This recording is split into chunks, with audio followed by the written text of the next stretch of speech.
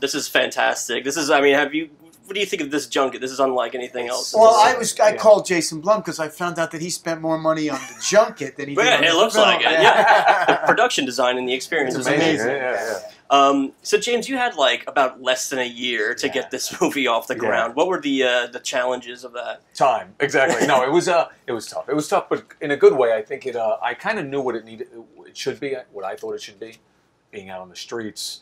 I knew Frank's storyline, and I knew the mother-daughter storyline even before Purge 1 opened.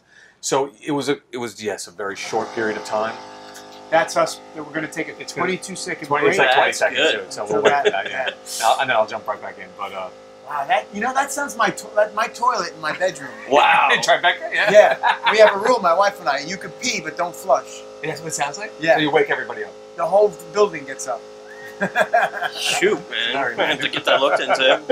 It's only like 10 more seconds, dude. What is that? Is that the generator of some sort? There we go. There we go. So, as I was saying, what was I saying? Oh my God. It's the prep and the... Oh, yeah. So, yeah, the shortened prep, yeah, it's very difficult, but I couldn't have done it. I mean, very simply, if I didn't have at least 2 of the 3 storylines and the template of crossing the city with this kind of lone wolf anti-hero who's helping these people across the city. If I didn't have that, when I got the call from Universal after that first weekend, I would have been like, I can't. They called you after the first weekend? First weekend, yeah, that Monday. That was a good weekend for you. It was a crazy weekend, yeah. So, but I think what allowed it to happen was knowing what I thought, even the audience wanted. I understood there was some frustration with the scope of the first film. Yeah. If I was the audience, I would have felt that frustration. Right. So I get it. Yeah, so, they don't. But what they don't understand is you have budgetary limitations. 19 days, so you can only do so much. Yeah, exactly. You know, but I thought it was a good thing that the audience was. There's some people who are really mad. Yeah, they got mad. And they did. It's mad because they wanted to see more. They did. So I'm hoping, hopefully, we delivered upon what they wanted. Frank, how do you prepare for a character like this who's gone through this tragedy and he's really at the end of his rope? Yeah, it's a great question. You know, it's for me. It was what we wanted to pull off was. You know, I love the movie Outlaw Josie Wales. And the Clint Eastwood character who's kind of going about his business until his family gets killed. And he goes on this journey. He says very little, but you understand what he needs to get done. That was the template. Yeah. And, you know, I begged him. I said, just don't let me get too sentimental or overly emotional until the end. And then we'll surprise everybody. Yeah. And so I think, you know, together we kind of held that line and pulled it off. And you're kind of playing the unwilling hero throughout the film. Right. I mean, you know, it's crazy to think this way, but, you know, if you were in that situation, you think you could do some of the things that your character does? If that happened to me with my son, you know, God, that's a great question. Probably.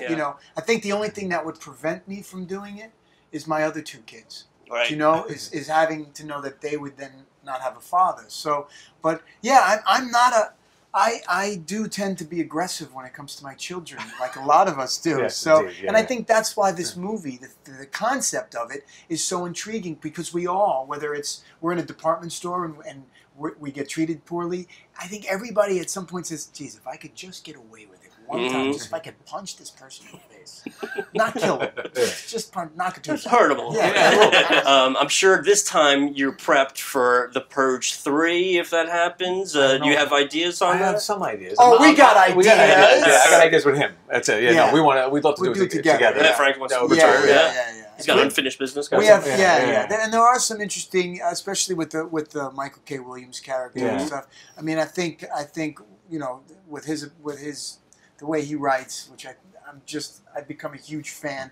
I don't like him very much. I think there's some.